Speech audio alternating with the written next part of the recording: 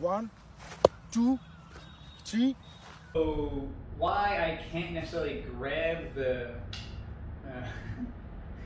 grab the hoo-has, right? So let's talk about that first. So why can't I grab the hoo-has? Why doesn't this work? And let's talk about it. So ideally, when someone comes behind me and grabs me, and they don't have my arms, their goal is to pick me up. So like me turning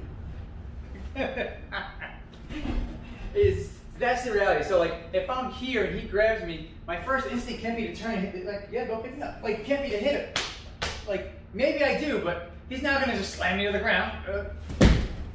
You know, or even worse, like if he grabs me, he can slam me into the wall, and that's just not a good idea. All right, so that's why the idea of stopping and then turning and hitting the nuts doesn't work. Now let's talk about what does work and why you see a lot of jiu-jitsu guys come on. The first thing they do is they extend.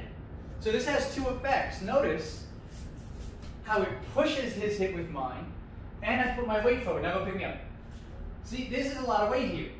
The next thing you see is people step out and grab the foot. And in a self-defense situation, this is fantastic.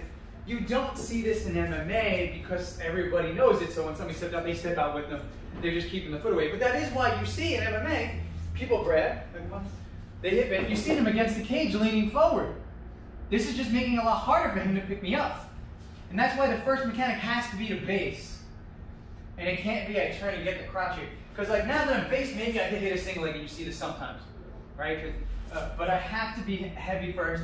The idea of a self-defense aspect of I'm gonna hit the hoo-has just isn't gonna work. All right, so let's do it for real once. He comes in, hips, grab, take it. All right. We'll do one more angle because I want you guys to see the bump. He comes in. I don't know what's happening. Immediately hips. Like you see, I stepped out wide, hand was reaching through. Boom, and then, you know, obviously, if it's not a self-defense seminar, come in for that break. Peace. Like and subscribe.